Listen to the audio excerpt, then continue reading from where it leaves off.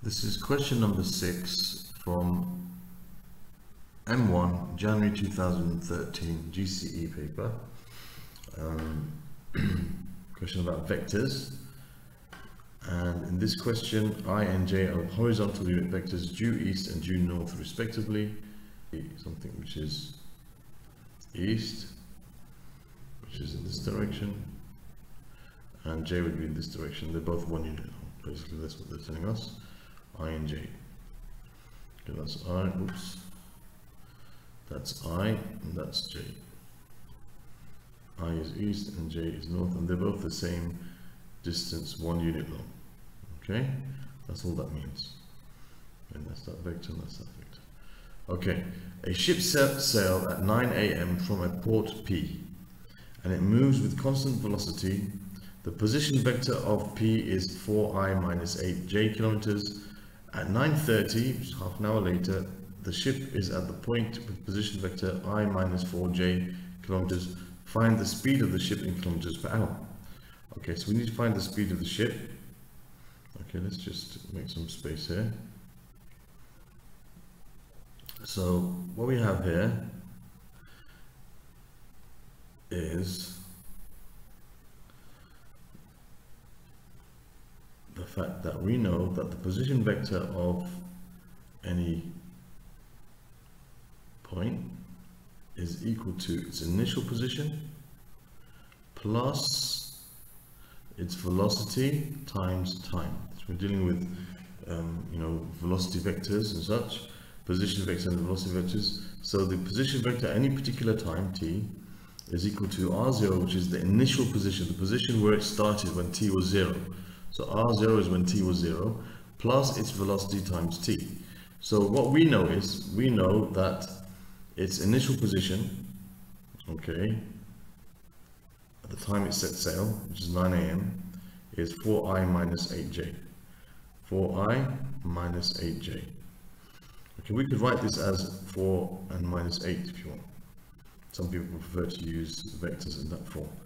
And we know that its position r after half an hour, okay, at 9:30, okay, r at 9:30, which is when t is 0.5, is going to be, they told us, it's I minus 4j. So it's I minus 4j, which can be written as 1 and minus 4 if you wish.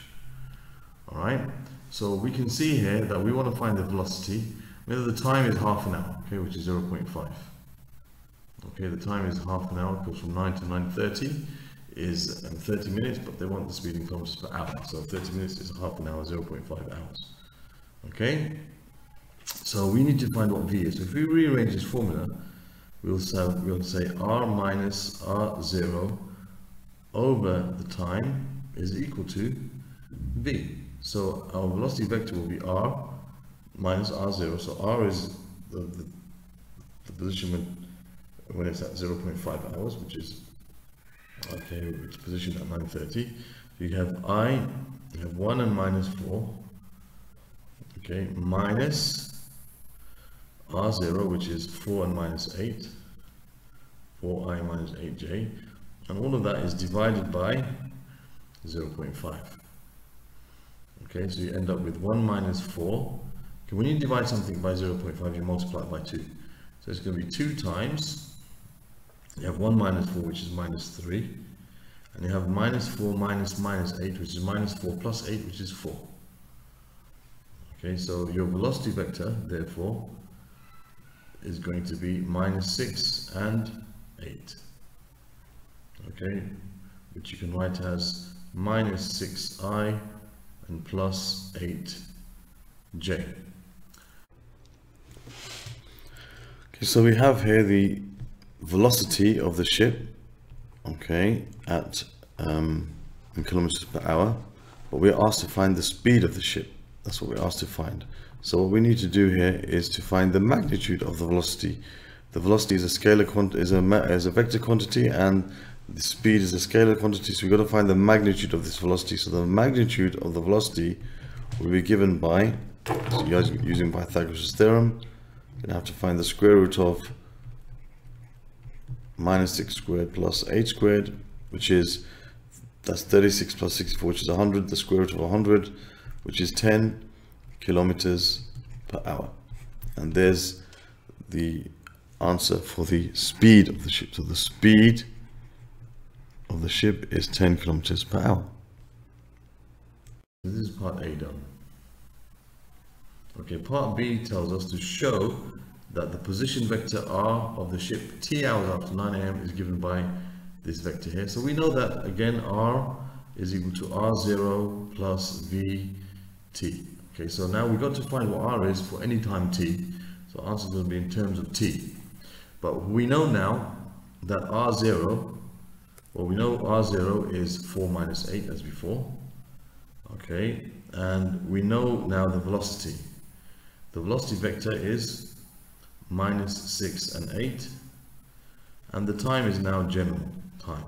So we can write a vector R equals, you're going to have R0, which is 4 minus 8 plus T times the velocity, which is minus 6 and 8. Now, they want it in a particular form, which is 4 minus 6ti. So that basically here, we can say that's equal to, you've taken the I components, which are the components on the top. So 4 minus 6t, you can see that's 4 minus 6t on the top. That's the I component. And the j component is minus 8 plus 8t.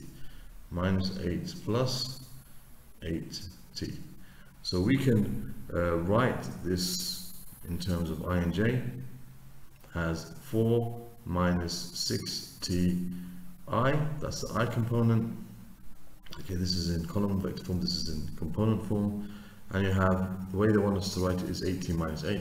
Same as minus 8 plus 8t is like 18 minus 8. So you have plus 8t minus 8j. So that's A and B done, and I'll do part C in the next video.